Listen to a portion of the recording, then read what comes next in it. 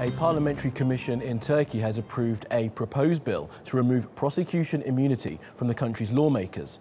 The Constitutional Commission meeting was interrupted when scuffles broke out between MPs from the PKK-linked HDP and the ruling AK party. 136 MPs who currently have criminal proceedings against them could face prosecution if it passes. Now, the HDP says the bill is directed at them and is a political attempt to diminish their power within Parliament. The General Assembly will now debate and vote on the bill, which is expected to pass. Well, the legislation was proposed by the ruling AK party, which holds 317 seats in Parliament. 27 of its MPs currently face criminal charges. The main opposition, CHP, has 133 seats, and 51 of its MPs face similar charges. And the HDP, which is linked to the PKK terror group, has 59 seats. 50 of its members have accusations against them. Finally, the fourth party in the Turkish parliament is the nationalist MHP with 40 seats. 7 of its MPs have also been investigated. Well, joining me now for more on this is the Turkish politics expert Omer Aslan. He's joining us from Ankara. So, Omer, good to speak to you today on TRT World. Just explain to us, first of all, what this immunity in Turkish law is.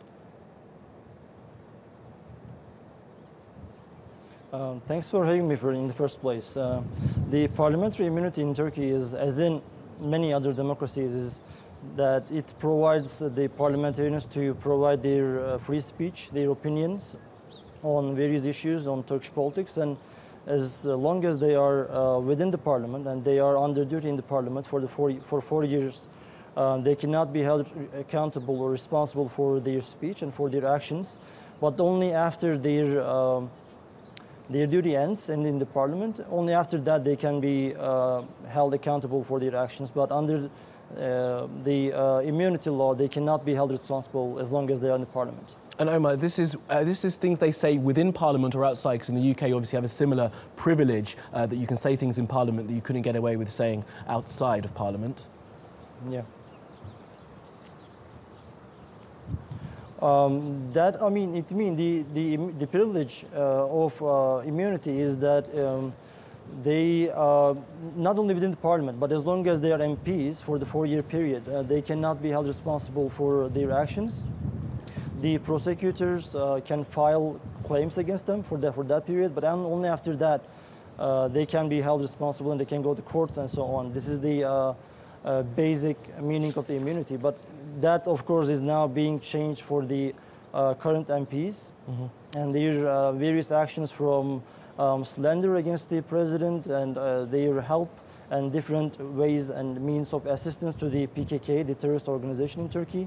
And that is the basic point of discussion in Turkey right now. Absolutely. And as we mentioned, more than 100 MPs currently have criminal proceedings against them. What are those kind of accusations that they face?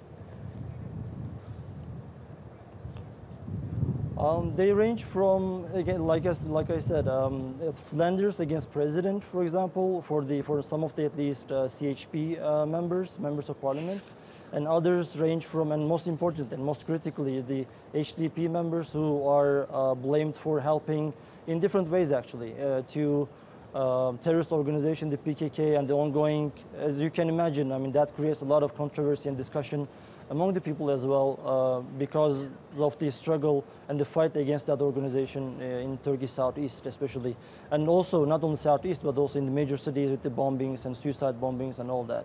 Absolutely. Well, Omer Aslan, we have to leave it there unfortunately, but thanks very much for joining us on TRT World.